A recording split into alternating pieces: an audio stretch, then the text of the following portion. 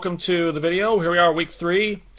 This is probably going to be a very short one because, to be quite honest with you, I'm not really sure what to say. I mean, Michigan played a football game. Michigan won the game, and the outcome was never really in doubt. Scrub game against a scrub team. So, what are you going to say? The only complaint I've heard from people is that Michigan didn't rank 40 up on these guys. They won 28-7, and they were favored by 34. It doesn't really surprise me, though, because the offense is still very much a work in progress. And after how much it's been maligned these last 2 years or so, it's unfortunately not quite at the point where it can go and hang like 30 or 40 on these scrub teams, which is frustrating, but, you know, it is what it is. It's going to be a work in progress, but it's showing signs of improving. Jake Rudock had an okay outing today. I mean, he was just okay today. He wasn't stellar, but he wasn't terrible either. Again, I still think he's getting kind of a bad rap from people. I think it's like I've been saying, Jake Rudock is here to help. I mean, he's not going to make this team better, but he won't make this team worse. Okay, that's on the rest of the offense. And this is something I noticed actually when he made some long passes that fell incomplete, and Wilson Spike came in. He threw a couple long balls, which looked pretty good, by the way, and they fell incomplete as well. And it looked to me the case of the receivers not being able to adjust to the passes properly. Now, I'm not sure if that's on the quarterbacks overthrowing the balls or the receivers just aren't getting there in time, but whatever it is, OC Tim Drevno can get that worked out probably. The offense was very much, once again, focused on the rush. Davion Smith didn't really have a good game this time, but Ty Isaac had an absolutely phenomenal game. He had 8 rushes. I think he averaged about 14 yards per rush for 116 yards. Got a 76-yard rushing touchdown, which I think is the biggest play we've had on offense since 2012 when Denard ran for 79 and a touchdown against Air Force, I think. So I think we have a number 2 receiver now in Ty Isaac, or excuse me, number 2 running back. I do kind of wish we passed a bit more so Rudock can get a bit more of a feel of the passing game, but obviously Harbaugh wants to focus on the running game. Jake Butt had another quiet game. I think got like 2 receptions, I think. And again, that makes sense because I think Harbaugh's focus these last couple of games has been on developing the run game because Michigan didn't really have a run game these last 2 years. So to get something, anything going on in that department is progress. I still would like to see a bit more passes, though, but I think we're at a point now where I'm starting to feel comfortable with the running game. I'm going to have to see how it does against a quality opponent, you know, opponent that's not a scrub team, and BYU next week will be a good test. But I'm starting to feel comfortable with the run game. Offense, reception, Amar Darboh had another good game. Jerry Cheston did as well. Rudock's passing rating was, I have the stats here, 14-22 for 123 yards, 5.6 yards average, a touchdown and a pick for a QBR of 39.3. So, like I said, not stellar, but not, like, terrible either. So, yeah, I mean, offense did what it was supposed to do. It wasn't pretty, it wasn't flashy, but it took care of business. I mean, it just kept racking up points there, and the outcome was never really in doubt. Now, to be fair, they didn't really do much of anything in the second half, but I think it's safe to say the team kind of stopped caring about midway through the third quarter.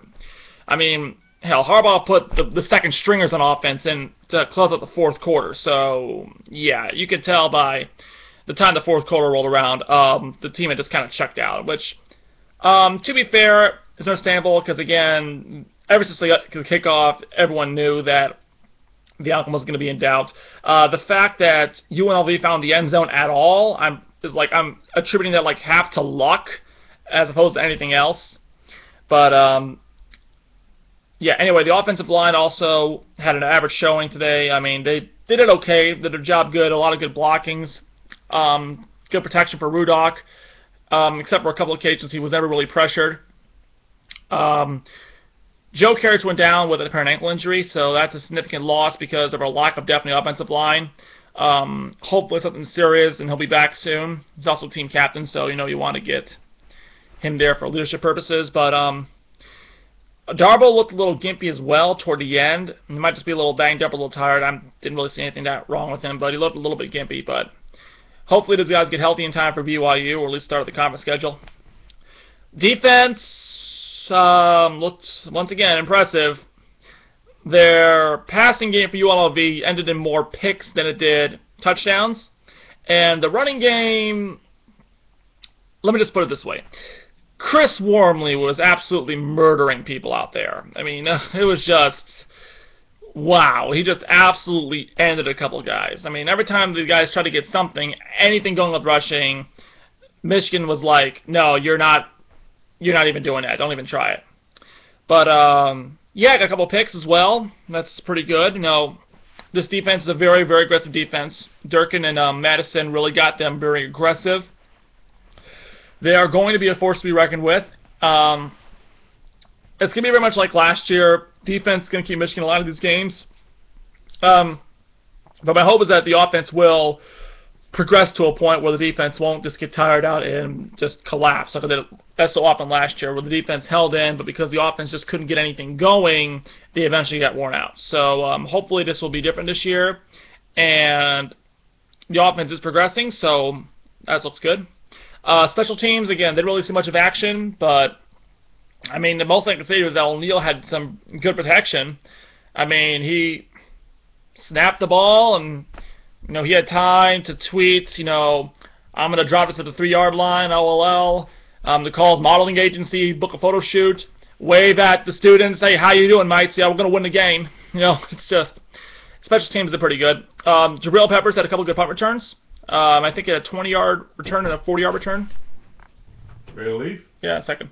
Brush your teeth first. Alright, so time to wrap this up here. Anyway, yeah, good team win. Not really much to say. I mean, Michigan was supposed to win this game. They won the game. They certainly fared better than a lot of other teams in the Big Ten. Nebraska is currently losing to Miami. Northwest Minnesota somehow, someway eked out a win. Ohio State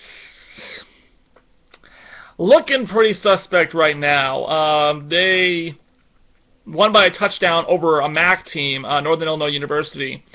And I think the only reason they really won is because those guys were trying to lose the game more than Ohio State was. And in fact, I got an Ohio State fan I met the other day on TF2 who's on Steamer now telling me, oh my God, I am so embarrassed for our team. I'm like, yeah, welcome to Michigan the last 2 years.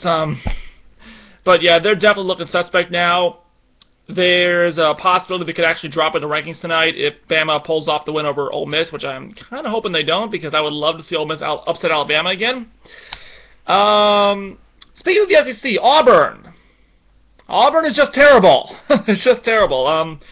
And about half an hour from now, the primetime game of the Big Ten Network tonight is Rutgers and Penn State.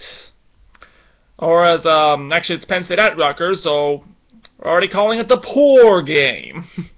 So yeah, if you want to get a good idea of what a dumpster fire looks like, just turn on that game. But yeah, you can tell because I'm talking about other games more than this game. You can tell just, again, it was, what are you going to do? It's a scrub game. Michigan was supposed to win. Michigan won. Not much other to say about that. Just, we move on to next week against BYU. And again, I think it's going to be a really big test before the conference schedule. If Michigan pulls off a win over BYU, who has a quarterback right now who is throwing Hail Mary after Hail Mary, they pull off a win, Michigan could end up top 25. It's not entirely impossible.